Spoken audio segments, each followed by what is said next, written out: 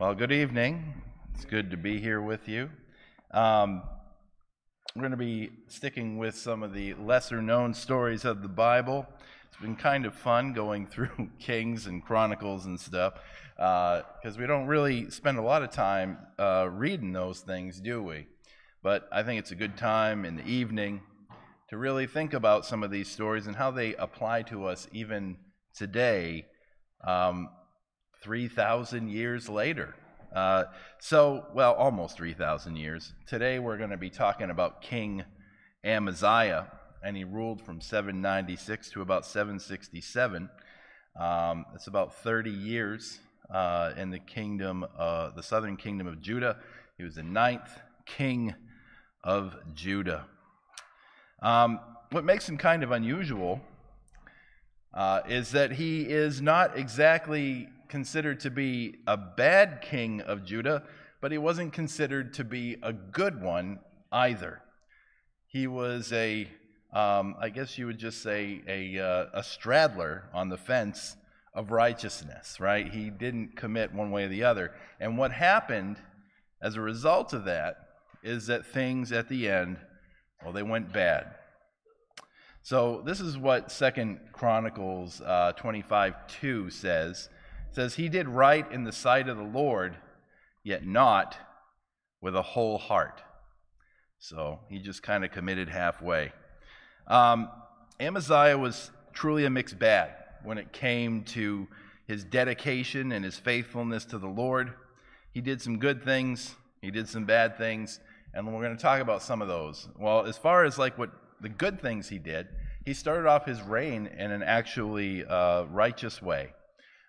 Some people had assassinated his father, and so he sent out his men. He brought those people to justice, and he executed them. Now, the law of Moses said that it was wrong to execute that person's family, but back in those days, a lot of people, in order to get rid of a problem, would not just get rid of the people that committed the crime, but everybody that was related to the person that committed the crime, because you didn't want to have future people coming up and trying to get you to get even and all this other kind of stuff. But the law of Moses said this in Deuteronomy 24:16, "Fathers shall not be put to death for their sons, nor shall sons be put to death for their fathers. Everyone shall be put to death for his own sin." It's kind of interesting, right? And you can kind of think of this too in a way to think about original sin, that people are not guilty of the sins of those who committed them before. So you don't carry guilt or blood guilt or any other kind of guilt from people's sins that came before you from your father or your father's father or your father, father's father, right? But what a lot of people say that believe in original sin say that you have the sin of Adam, and that makes you guilty, right? So that's what original sin is interpreted as, and by some other folks. But as you can see, people are not guilty of those sins. But anyway, this isn't the only place it says that either. It also says something similar in Ezekiel. Next, after what Amaziah was good for doing that, so he gets some praise for that in the scriptures. And next he goes to war with the Edomites. And he gathered up his forces and he hired mercenaries from the northern kingdom of Israel, and he agrees to pay them 100 talents of silver. That's a lot of silver. It's a pretty huge sum of money, but he's getting like 100,000 guys out of it. So it's not too bad. So it's a fair deal. But a prophet comes up to Amaziah and he says, Israel no longer serves the Lord, so you should not use mercenaries from Israel, and you should tell them to go home. That's what the Lord says. So Amaziah says, sure, okay. So he all these 100,000 guys come, and then he tells them, I'm not going to have you guys go down to war with me, whatever, right? So that he just sends them home. He decides to go to war without them. And because he obeyed the prophet and he obeyed the word of the Lord, the Edomites are totally and utterly defeated, and and something like 20,000 Edomites are killed or executed from the battle. And so that is considered to be a righteous move by him because he trusted God, he believed God, and he was victorious because of his faithfulness to God. But then things start to happen that we would consider to be mistakes according to the scripture. And it's strange that even though God gave Amaziah victory over the Edomites, he still brings back the gods that he finds there and sets them up in Jerusalem and starts worshiping the gods of his defeated enemies. Amaziah also made a deal with the Israelite mercenaries to pay them 100 talents of silver. And, he didn't want to, he kind of welches on the deal, right? So he decides to keep the money and send them home. Well, they get pretty sore about that. They're not pretty happy because they all had to leave and come for this battle that maybe they didn't end up fighting, but they had to leave their city and everything to begin with. And so on their way home, they ransack a bunch of villages in northern Judah, and they kill like 3,000 people. And that's what the collateral damage is. So Amaziah, though, is feeling pretty good about his victory, and he's feeling pretty bad about these Israelites that just ransacked the northern part of his kingdom. So he's getting his dander up, right? And he's a pretty proud guy, and he thinks a lot of himself because of this victory. But an unnamed prophet, doesn't tell us who it is, confronts Amaziah and says, you shouldn't be worshiping these gods that come from the Edomites. They're called the gods of Seir. Seir is their capital city, the capital city of the Edomite kingdom. But he is, he doesn't take it well. And let's take a look at the scripture here. He says in 2 Chronicles 25:14 through 16, it says, "Now after Amaziah came from slaughtering the Edomites, he brought the gods of the sons of Seir," that's the city there, "and set them up as gods, and bowed down before them, and burned incense to them. Then the anger of the Lord burned against Amaziah, and he sent him a prophet who said to him, 'Why have you sought the gods of the people who have not delivered their own people from your hand?'" Like, why are you worshiping them? Didn't God just give you these people into his hand? What is up with that? And then as he was talking with him, the king said to him, "Have we appointed you a royal counselor?" Like, who are you, And then he says, "Stop. Why should you be struck down?" So he's like saying, stop talking because basically you don't need to be killed right now, but I'm really close to pulling the trigger on that. So you should get lost. And then he says, then the prophet stopped and he said, "I know that God has planned to destroy you because you have done this and have not listened to my counsel." So after this exchange, things are set in motion for Amaziah's downfall, and God is going to use Amaziah's weakness of pride in order to execute that downfall.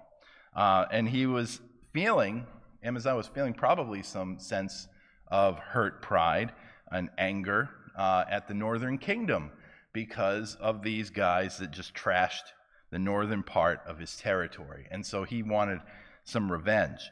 And he challenges these guys to a fight, feeling like, I just took the Edomites, I could take the northern kingdom of Israel too, but the northern kingdom of Israel is way bigger and way more powerful, especially at this time, than both Judah and Edom, and probably stronger than both of them put together. But he's feeling pretty big, and so this happens. 2 Chronicles 25:17 through 19. It says, "Then Amaziah, king of Judah, took counsel and sent to Joash, the son of Jehoahaz, the son of Jehu, the king of Israel, Come, let us face each other. And Joash, the king of Israel, sent to Amaziah, the king of Judah, saying, 'The thorn bush, which was in Lebanon, sent to the cedar which is in Lebanon, saying, Give your daughter to my son in marriage. But there passed by a wild beast that was in Lebanon and trampled the thorn bush. You said, Behold, you have defeated Edom, and your heart has become proud in boasting. Now stay at home, for why should you provoke trouble so that even you, would fall and Judah with you?'" So he's basically saying, I'm big, powerful cedar tree, and you're a little thorn bush. don't pick a fight with me. You're going to lose. You're going to get trashed. And that's true, right? And it's fairly noble, Joash, to tell him that, right? He could have just said, okay, bring it, but he doesn't do that.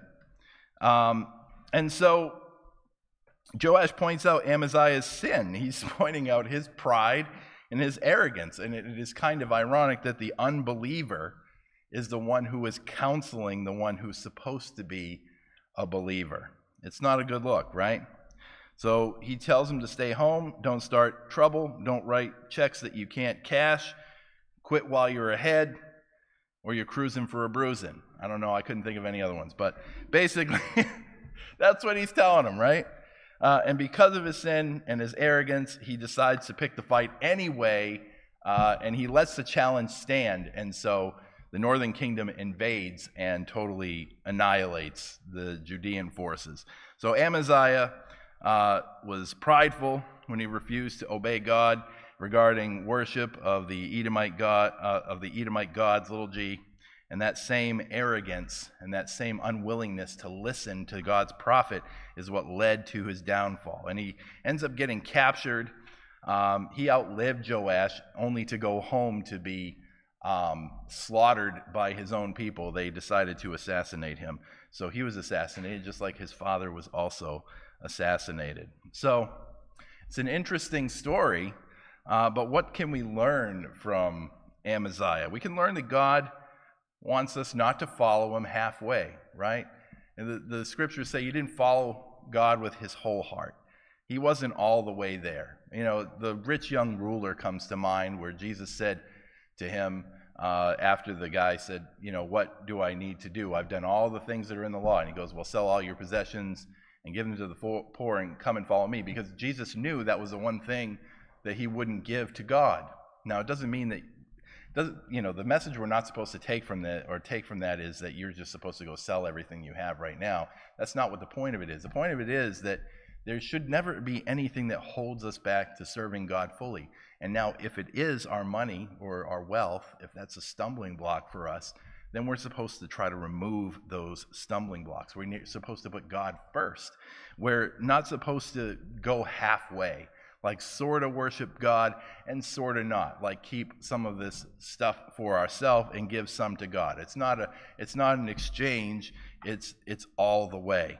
And that's essentially the message of Jesus too. In Matthew 6:24, he says, "No one can serve two masters, for either he will hate the one and love the other, or he'll be devoted to the one and despise the other. You cannot serve God and wealth." And here he's talking about somebody having money as their master. But it doesn't matter what it is. If there's anything in your life that is supplanting where God is supposed to be, you have to pull that up and get that out of the way. That's like a weed that's growing in the garden. And you know what happens to weeds. If you just leave one there, what's going to happen in a week? You're going to see another one and another one and another one. And then they just continue to grow and take up more and more space until they have infected and taken over the entire garden. So you have to pull up the weeds. You have to get those things out of your life, right? That's what we all have to do. And that's what Amaziah did not do. It started with a small pride problem, and it blew up into a huge one that ultimately led to him dying, and actually the city of Jerusalem being ransacked and stuff being stolen out of the temple and stuff like that. But anyway, it's important to remember that when we become obsessed with anything, or anything comes before us and God, whether it's worry or anxiety, when we don't give God the glory and give him the thanks for the good things that we have in our life, when we think of ourselves more highly than we ought to think, all those things are ways that we do not give God our whole heart. We're holding back a portion of ourselves, and we're trying to maintain some sort of control over our life. And that is what a Christian does not do. A Christian leaves the control to God. They put their faith and their trust in God. The kernel that we hold back for ourselves and refuse to give to God will eventually be the thing that sprouts and gives us a problem later. So whatever it is that's holding you back from fully committing yourself to God, well, you have to take that out of the way. We all do. That's something that we all have to work on. And for every person, it's different. For Amaziah, it was his pride. But for me, it could be something different. For you, it could be something different. We don't know what it is. For the rich young ruler, it was his money, right? Whatever it is. But we have to give it all to God. And I just wanted to share this passage with you. It comes from Matthew 13:44. And Jesus says, "The kingdom of heaven is like a treasure in the field, which a man found and hid again. And from joy over it, he goes and sells everything that he has, and he buys that field." So he decides to give up everything for God. There's nothing between him and God. There's nothing that he won't do. And that's really the message about Amaziah, about what the New Testament tries to teach us, about our relationship to God, that you have to give it up in order to find eternal life. You have to sell all those things. You have to get rid of all those things holding you down and holding you back in your life, and you have to go and buy that field so you can get that treasure. So if you're struggling with pride, you have to give up that pride. If you're struggling with envy, you got to give up that envy. If you're struggling with malice or anger or bitterness, you have to let those things go. Greediness, let it go. Our whole heart has to be inclined to faithfulness and obedience to God. And we're not going to be perfect, but we have to pursue that purpose. That's what it means to believe in him and trust in him with our life, is that we're going to let go of the things that we're inclined to do through our sins and do what he wants us to do instead. We're going to trust in him. So we can learn from Amaziah that God wants us also to listen to his counsel and not be too proud or rebellious to accept the truth. Sometimes things happen in life and they're a pretty strong message from God. They're meant to teach us something about our life, and we have to be humble enough to learn those lessons and to let those things guide us. It says that God is opposed to the proud, the scriptures say that, but he gives grace to the humble. God is willing to work with you and love you and take you into himself all day if we're willing to obey and trust in him with our life. You know, Amaziah was a proud man, and he found himself at odds with God. He threatened even God's own prophet. And likewise, when we're prideful, we're going to find ourselves far from God also. So let us pray that we follow God with not just half a heart, but our whole heart, and not to worship the idols of this world, the idols which God has defeated through the power of his Son, Jesus Christ. So let us pray that God will help us listen to his counsel and not be too proud or rebellious to accept what he has to say. And let us pray that God will help us trust in his faithfulness and his justice to receive his grace and mercy through his Son, Jesus. At this time, I'm going to offer that invitation, and we're going to sing a closing song, which is, "I Am Resolved." Now, if you want to give yourself to Jesus today, if you want to dedicate your life and your heart, your whole heart to him, and you believe in him, and you trust in him, and you want to confess to him that he is your Lord and Savior, and you're willing to repent of your sins and be baptized in commitment to him, you can receive forgiveness, the forgiveness of God, the gift of the Holy Spirit, and eternal life. I encourage you to come forward as we sing, "I Am Resolved."